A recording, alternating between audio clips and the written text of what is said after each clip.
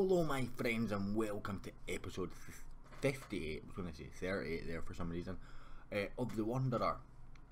I'm not going to have a highlights reel because we've got so much to cover. I'm going to try and get through all this quickly. So first game since the last episode we played Dundee, we won 3-0, it was a poor first half, we kicked it on in the second.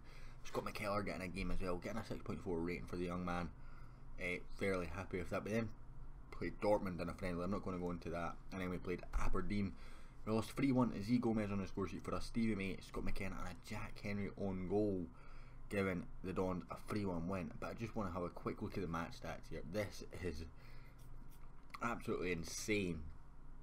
When we have a look at the match stats, 20 shots to their 7, 9 to their 3 on target, 8 off target to their 4, obviously not really great, 2 clear cut chances to their 1, 4 half chances to their 3. How we lost this game, I will never ever know. And that was with some big saves from Freddie Woodman. Also in transfer news, we have brought in Neil Sullivan as a goalkeeping coach. The former Leeds and Crystal Palace goalkeeping coach was recommended to me by one of my coaching team, and basically I just looked at his goalkeeping stats and he was absolutely phenomenal. Was willing to accept 1.6k a week, which was a slight rise on Paul Gallagher, who has made way. But as you see, apart from in shot stopping, he's a big upgrade. 15 shot stopping to Paul Gallagher's 16, so not really a downgrade there. And if we have a look at training and coaches, he's not even covering shot stopping. We've put that to Edward Daninsky, who is 13. In fact, I'm just going to swap those around. But 3-star isn't actually any change. But we can now get up to 4-star on every single goalkeeping thing with Neil Sullivan, if need be, when the time comes that we can get another goalkeeping coach. I'm going to focus on the fitness coach first because I think we're good enough there.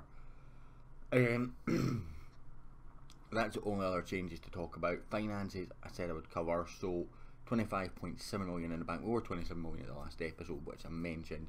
Didn't think it would be at that, but unfortunately the financials had came down since then. 4.9 million of our transfer budget remaining for January transfers. I've been begging the board for a few things, but it's not worked out. Danny Rogers is out with a sports hernia for 4 to 5 weeks. He's out for this game and the next game, which is now going to be next episode because of so many things. I'm struggling to get so many episodes recorded, so I'm having to go back down to 1 game per episode. I hope you understand that, guys, but I'd rather be giving you content, and I've not been able to do that recently. So I'm going to select my team and I'm going to meet you pitch side in just a second.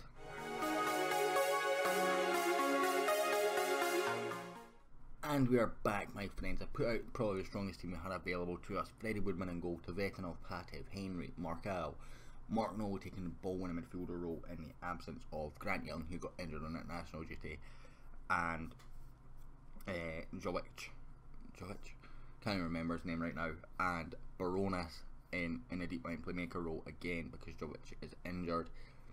Oh, when I say Jovic, you know who I'm meaning because I'm forgetting his name. Abramovich was very close to getting a nod for there, but I thought we were going to go with Baronas. Caviglia, Crawford, Smith getting a nod over Jamie Walker, who's just returning, and Zach Rudden, and Z Gomez up top on his own as normal. He's triggered his first goal bonus of the season. However, he's not really done anything fantastic yet this season compared to last season. We're going to set auto instruction or get the opposition instructions done. Harry Cochrane being left out, he's not fit, he's recovering from an injury and he's 85% fitness, if that. Jamie Walker is getting back to match fitness, but it's his match fitness that's the issue, and I felt I needed to rest him. We've got the cup game coming up next weekend. It's really not ideal. So I'm going to encourage and Helmer to Odegaard. Torreira, it's a great challenge from Baronas, but it's been picked up, and Odegaard to Torreira. Is that been touched wide? No, it was just naturally wide. We've gave a bit of encouragement here. They've lost a player. That is Martin Odegaard they've got in as well. Bit of a wonder kid, if I remember correctly. Not sure if he's still a wonder kid this year, but certainly in past years. And I guess he would still probably be in the wonder kid category. It's for Callum Smith. He's launched that one. Oh, it's poor though. He had 3 men on the run and he sort of hit the middle ground between all 3 of them. Volland. He's gone round to Vetinov, but Patev away only as far as Hector. Martin Odegaard. It's over the top of the far post. We've picked up a point so far. We drew 0-0 against Monaco and we lost to Liverpool, of course, in the Champions League. I'll go through the league in the next episode with you, but it's looking very, very interesting. That defeat to Aberdeen took us from 1st to 5th. That's how tight it is at the top. And we're only a point ahead of 6 as well. Very, very tight. At the top is Tvetanov, launches clear. Caviglia is not going to get anywhere near that. Pavard. Odegaard. Oh, Hector's managed to get a bit of space. And he's found his man. That's off the post. I thought it was a great save from Freddie Woodman, but it was off the post. Z Gomez holds up well, and it's in behind for Callum Smith. I've not been convinced with him in these positions yet, but it's a decent ball across for Caviglia. He's tall in air, but not tall enough to beat Hector. Only as far as to Vetinov though. Those 6 shots all off target though, keeping us in the game. We have the only shot on target so far. Caviglia to Ali Crawford. Can we have another one here? Oh, it's inches wide. It fell to Jamie Baronis. Maybe not quite the man you like to fall to in that position. He's not the best finisher. I mean, he scored a couple of big goals for us in the past, but they all tend to be absolute wonder strikes. As Ruben Diaz just getting ahead of Z Gomez, who could have chased down Timo Horn there, but he's not done it. So launched across to the other side to that guy. Forward for Patanga. He's got the better of Jack Henry, and it's in for Kevin Volland. I think that's our first shot on target in the 46th minute, but it's been a deserved goal to be fair. He got mano with Tvetanov, who's not the guy you want to be defending in the air really. He's not the tallest, not the best jumper. Can't really blame him. I think it was Jack Henry that let him go, and Patev stepped forward to leave it to Tvetanov.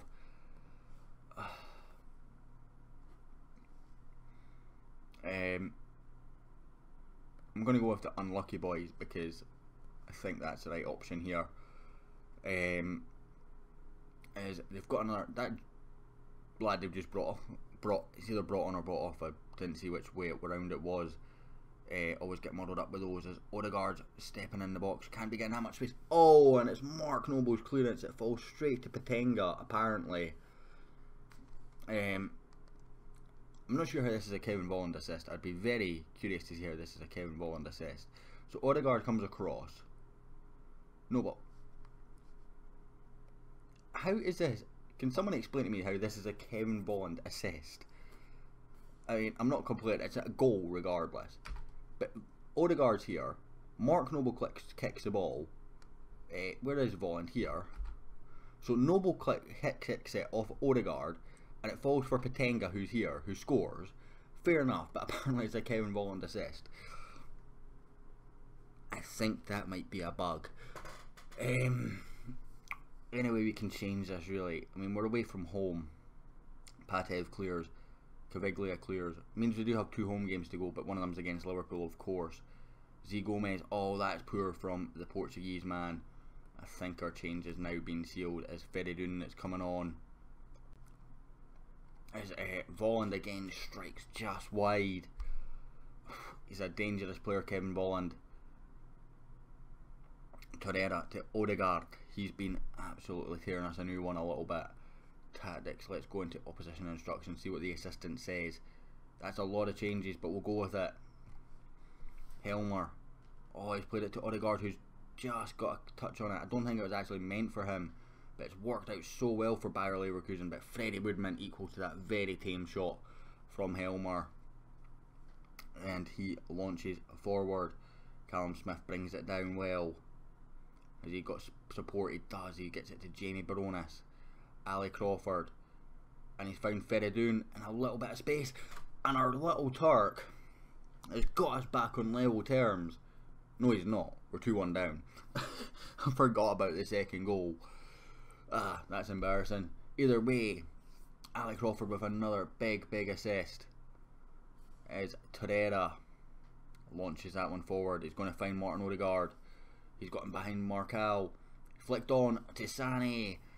And somehow that's ended up in Freddie Woodman's hands. I'm not complaining. We're still in this game as our English keeper is equal to it. Feridun wins that header to Cammy Smith. Plays it to Jamie Baronis. Caviglia. Baronis again. Back to Caviglia, but they freed up a bit of space. That's in for the back post. It's actually a very poor cross from our Italian. Was aiming at the back post, but Cammy Smith was further away from that than just about anyone on the pitch.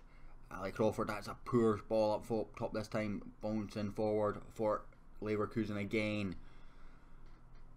I feel like we've been a bit unlucky with these bounces, but we cannot be hitting the ball against people at 2 yards away. Tvetanov launches that one away, and Feridun's got the pace. Can he get there? He can indeed. Oh, he can't hit the target. He had a man coming in at the far post as well. We're going to bring on Jamie Walker, get him some game time. He's on the bench in place of, what's his name, Danny Rogers, just because Danny Rogers was obviously injured. They've picked up a couple of injuries, which is kind of helping for us. We're going to bring on Abramovich, get him some game time in that deep line playmaker role. I think he's going to be absolutely outstanding once he gets used to it. Baronis is developing in there, but Abramovich obviously had that injury issue at the start of the season, just starting to get into the team. Jamie Walker not paying attention. It's where that match sharpness really doesn't come into play. It's played across to Sani. He's gone past people for fun here, Sani. Really got to be doing better than that. And Woodman saves, but goes out for a corner. Interesting animation there. Can we get a counter-attack from this corner maybe? Crawford heads away to Caviglia. Caviglia's got Feridun ahead of him, but Feridun's not really on his bike yet. Now he is, but Caviglia's not seen him, and that's a really god-awful cross.